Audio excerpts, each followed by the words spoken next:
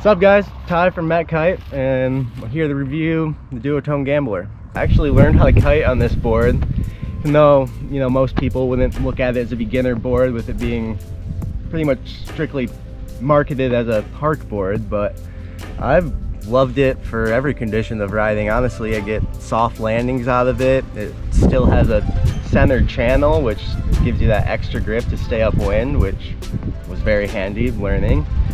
And I actually ride the 148, which, you know, being a snowboarder, just crossing over to the kite, it kind of connected a lot of things for me, having that extra length and board and that whole, the length of the board. I mean, having that, you know, compared to a 136 or 139, which I see a lot of people riding, it's a completely different feel. You can turn it a lot more and got a lot more weight on your feet in some aspects, but I like that. So finding this bigger board has really like made the transition from snowboarding to kiteboarding a lot easier. Really connected a lot of dots for me.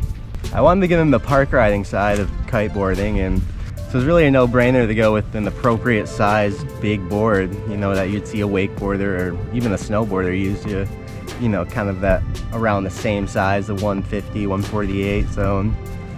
And as well, coming into the sport as a new rider, having that bigger board just helped a lot with learning and some of the aspects of that, giving you a little more flow on the water and getting upwind, staying upwind, you know, planing out at first, you know, makes it a lot easier just with more board under your feet to stay on top of the water. And the Gambler is equipped with a grind base as well, which means it's just a durable bottom. You don't have to worry about, you know, scratching it or, you know, grinding it on, it's made to grind on things, so yeah, grinding on rocks or anything, you don't have to worry about that. So for me, that's been great because I'm extremely harsh on gear and I like to slide on things and just kind of bang that thing around and it still holds up. It's been awesome.